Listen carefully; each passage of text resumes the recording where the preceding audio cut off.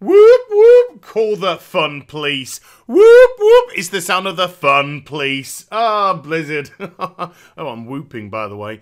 They're at it again. Generation Snowflake must be protected. Hi everybody, it's Az here from HeelvsBabyface. I am 100% convinced that the gaming industry has in their mind the perfect gamer blueprint, which they want to see playing their games across the board. But the reality of the matter is, this will never, ever be the case. Why? Because gamers are such a diverse bunch of people. We are different colours, we are different genders, we are different races, we are different religions, we are different socio-economically. We have people who scream and shout, we have people who are very quiet and reserved, we have people that swear like a French sailor, we have people who have much more control over their diction.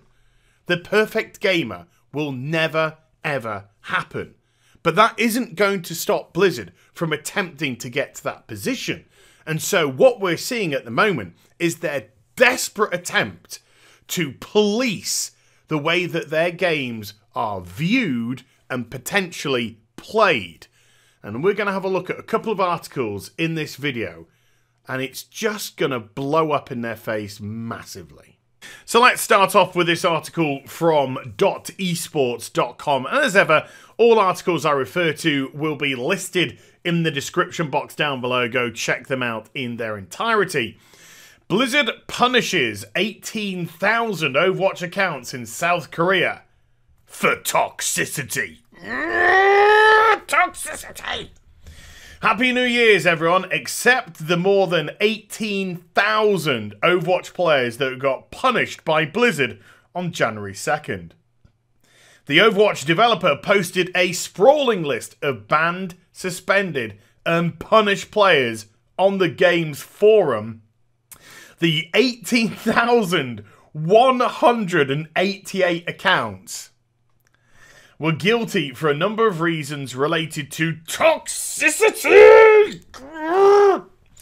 Throwing games, going AFK, bad language, and harassment, and having differing punishments.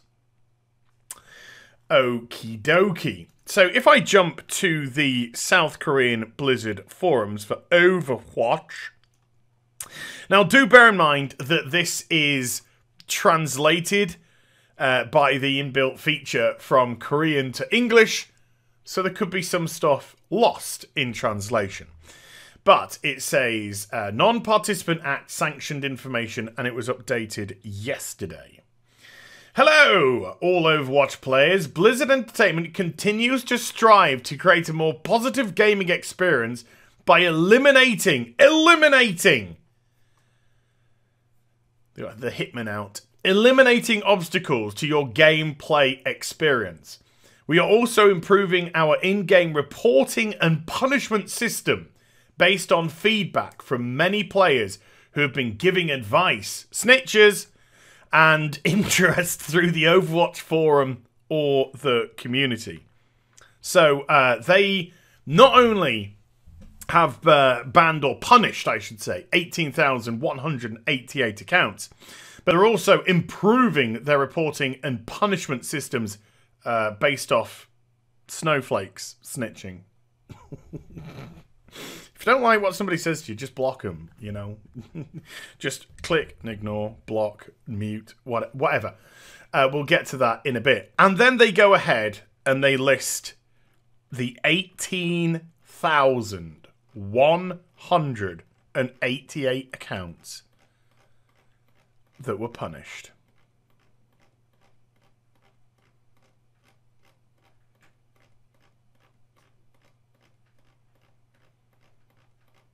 Okay, we're going to be here forever if I do this. Let's move on to the next bit. Now, the reason I referred to these punished 18,188 Overwatch accounts is, number one, that's the largest number by a long shot. And number two, because of this, which dropped a few days ago. And this is also on .esports.com, linked in the description box down below. Blizzard is testing a new moderation system for Overwatch Contenders Twitch chat. So let's have a look at this, shall we? A Twitch chat moderation system will be implemented for Overwatch Contenders 2018 season quarterfinals. Fans who tune into the matches from December 28th to January 12th will have to link their Battle.net accounts and Twitch accounts to participate in Twitch chat on the Overwatch Contenders channel. Blizzard announced the initiative yesterday. We're always testing out new ways to improve viewer experience for the Overwatch Path to Pro ecosystem. An Overwatch Contenders representative wrote on the blog, the Path to Pro team will evaluate the program's overall effect on creating a more positive viewing experience. Oh man, protect the snowflakes. So, you can probably guess what this is already. You, if you want to speak, have got to link your Battle.net to your Twitch. Therefore, they know who you are on Battle.net. If you say something that they deem toxic, that they are unhappy with, that they do not agree with, that goes against their philosophy of the perfect gamer and the perfect experience for all viewers, then you're going to get punished. It's as simple as that. You're going to get punished. How that punishment will be dished out, yet to be seen. You might get banned, you might get suspended, you might have, chat revoked for a period of time. But make no bones about it, this system has been implemented to threaten you. To threaten you and to threaten people who want to open their mouths and dare communicate on Twitch, the interactive forum where streamers can go and people can converse in chat and streamers can go with them if they want to. And look, I'm a streamer. I do some streaming as well. Sure, I don't have a huge channel. I normally get a couple of hundred people watching me or so, if maybe a few more depending on what I play.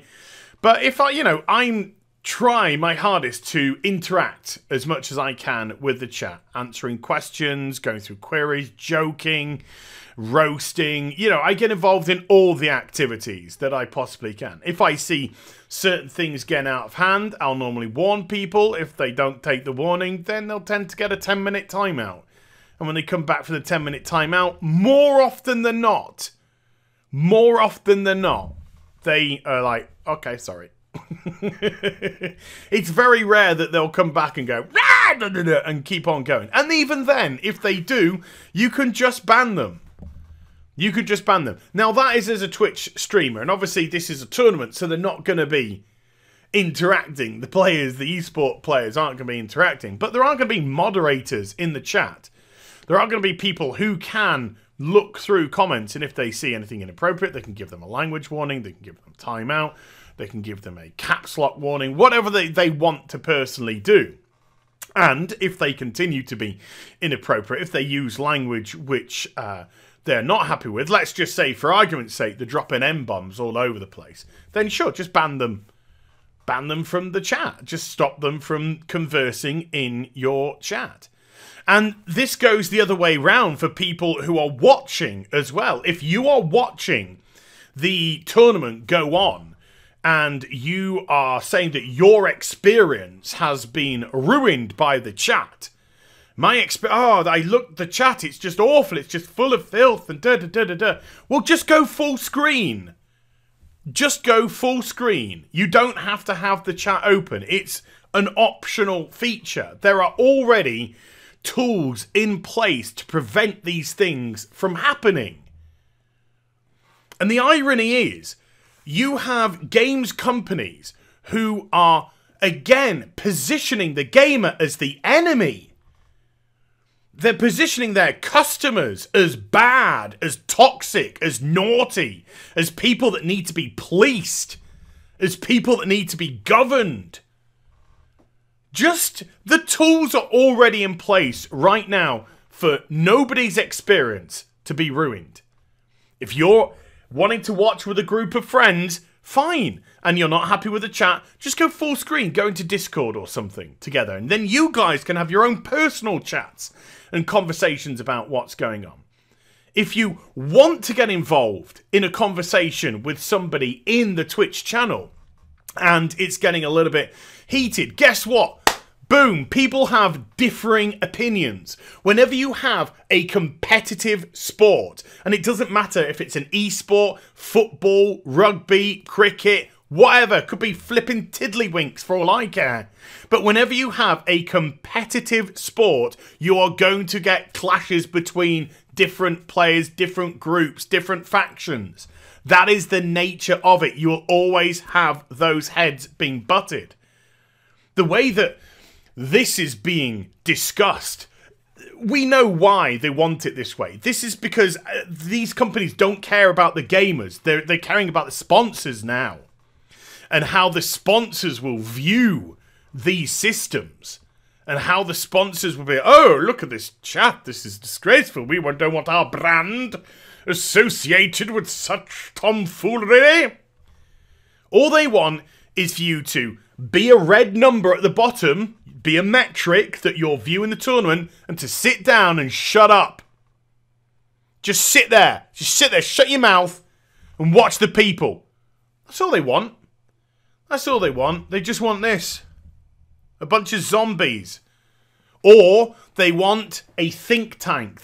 Not a think tank, an echo chamber, sorry. They want an echo chamber in the chat where everybody is just saying the same thing.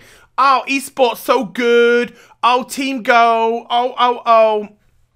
And it's just such a ridiculous, utopic vision of what it will be. And it's never, ever going to happen. So as I said earlier, this is just going to blow up in their face. They're already losing people left, right, and centre. Engagement is down. And then they're trying to police people to push it down even further. You're just forcing people to go elsewhere. Forcing people where they can have a platform to be able to disagree with people. To be able to have an argument with people. Sometimes, sure, it gets out of hand. But there's enough in-game tools to manage that anyway. Mute them. Block them. Whatever. There, they're done. It's over. Ridiculous. Just ridiculous. Again, 2019. It's a belter already. Hope you enjoyed the vid. If you did, do give it a thumbs up. And also subscribe to the channel. Follow me on social media and Twitch for live streaming. Links, they're in the description box down below. And I'll be back with some more stuff very soon. You take care. Bye for now.